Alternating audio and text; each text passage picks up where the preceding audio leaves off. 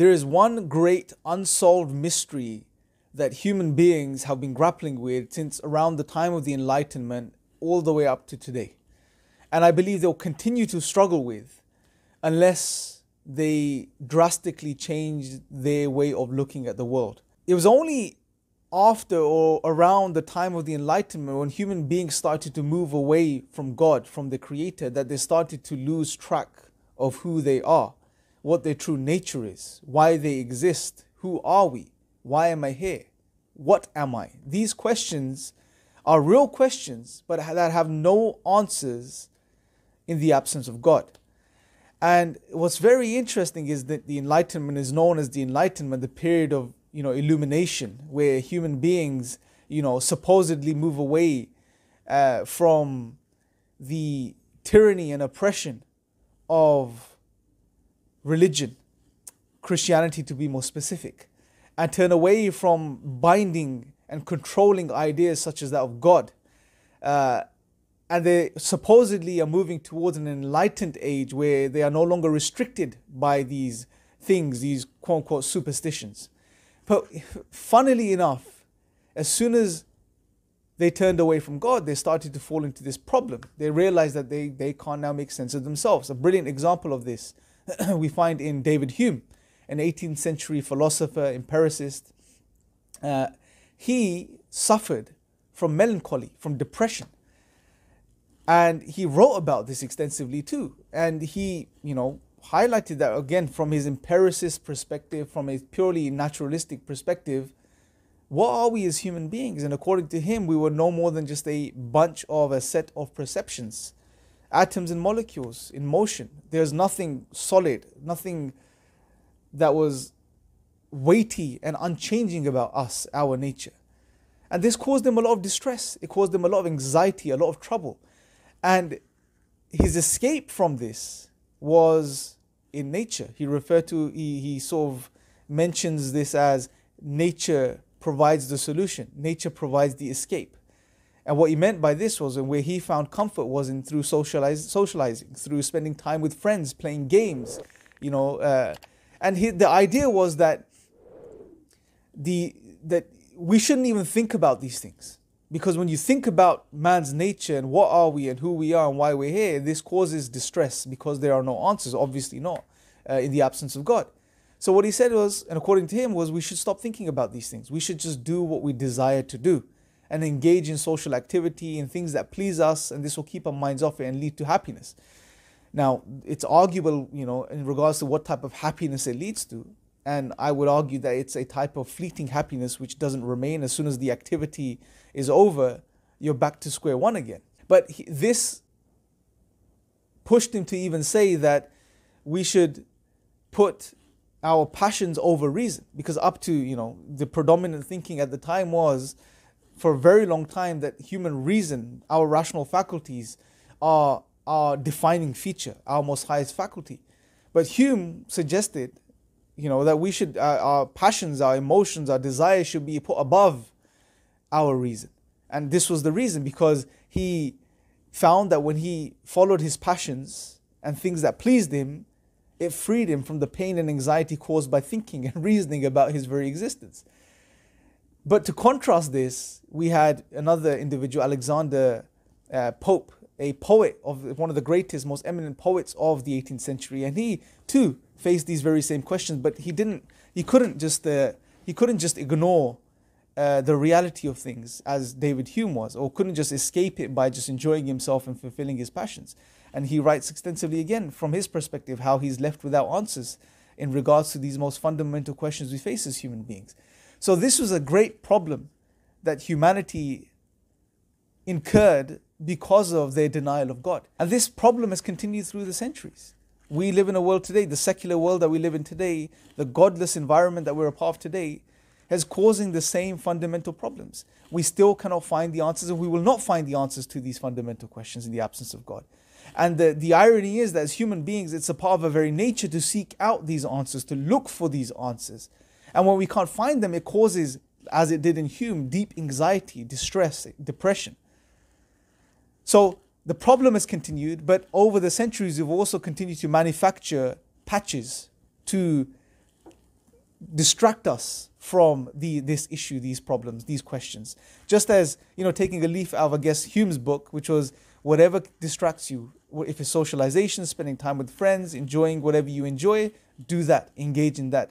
We have, over the years, developed newer and newer ways of distracting ourselves and deluding ourselves and keeping ourselves sort of plugged into this system so that we don't have to face these questions. But nevertheless, these questions still pop up in our minds every so often and leave us absolutely baffled. And these questions will continue to emerge in the future. They're not going to go anywhere.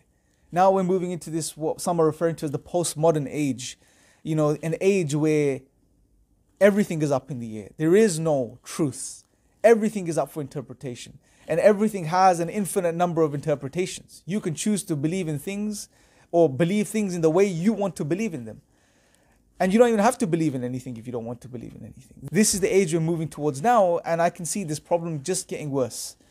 Because, like I said, it's a part of our nature to seek out these answers, but we're never going to find these answers. This reminds me of a profound verse in the Quran, where God warns us in a way of this reality. Where God says, وَلَا تَكُونُوا كَالَّذِينَ نَسُوا اللَّهَ فَأَنْسَاهُمْ أَنفُسَهُمْ أُولَٰئِكَ هُمُ الْفَاسِقُونَ. That do not be like those who forgot God. And the word nasya here is very interesting because it's not an innocent forgetting, the type of, where you forget something just innocently without intention. You just forget about it because it's not important. Nasya here specifically refers to the type of forgetting where it's a deliberate type of forgetting, where you deliberately are turning away from something you know. And God is telling us, do not be like those who forgot God in such a manner, and therefore God made them forget themselves. Those are the ones who are the true transgressors. It's a profound verse. It's almost a type of, look, put it this way. If you want an exegesis, a real world exegesis, a commentary on this verse, look at the period from the Enlightenment all the way up to today. It will blow your mind. And this is the reality of what we see. As soon as they turned away from God, they lost their own bearings in regards to who they were, who we are, why we are. And this was a big problem, and it's a problem we continue to face and will continue to face. So I guess what I want to wrap up on is this. Is to first realize, and history is testament to this, that we will not find the answers to our most fundamental questions as human beings in the absence of God. It's not going to happen. We will never find them. So we have to start now inquiring or make a decision, well, are these questions really important to us? And I would argue because they are a part of our very nature as human beings, we can't run away from them. They must surely be important. And if they are important, well, are they worth going in pursuit of? And if they're worth going in pursuit of, well, then we have to start opening our minds, reopening our minds back up to worlds and realities beyond, a world that's suggested through the lens of empiricism and scientism and naturalism. We have to open our minds to the fact that there may very possibly be worlds beyond this world, that realities and things beyond this world.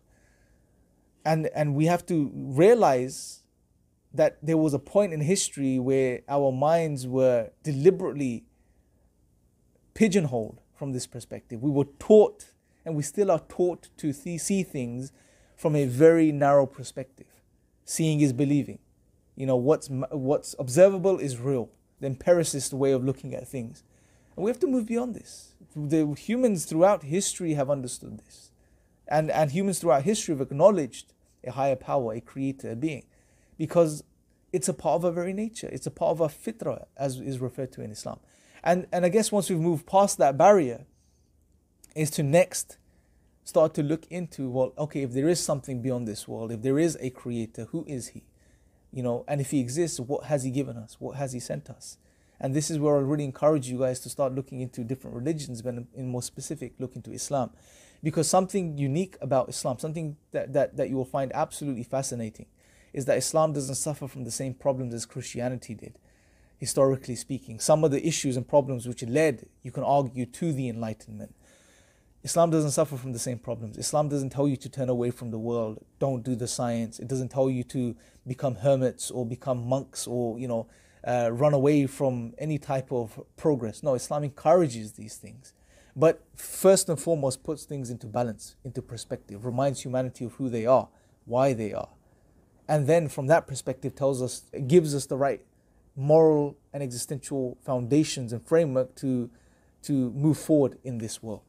So I really encourage people to look into Islam, as I really believe, after doing the research that I've done, and I've looked into this to whatever extent I've looked into, that Islam is the solution for people in the future, for humanity in the future. But people have to wake up and also have to sort of shake off the misconceptions and distortions that are sold to them and told to them, by popular media, online atheist evangelists, aggressive Christian missionaries, whatever the case may be. And to really look into Islam, the true Islam, and see what it says to you. And I encourage you to pick up the Quran. That's a good starting point. Pick up a good translation of the Quran and read it for yourself and see what it has to say. I'll leave you guys with this. Let me know your thoughts in the comment section below. Till next time, take care.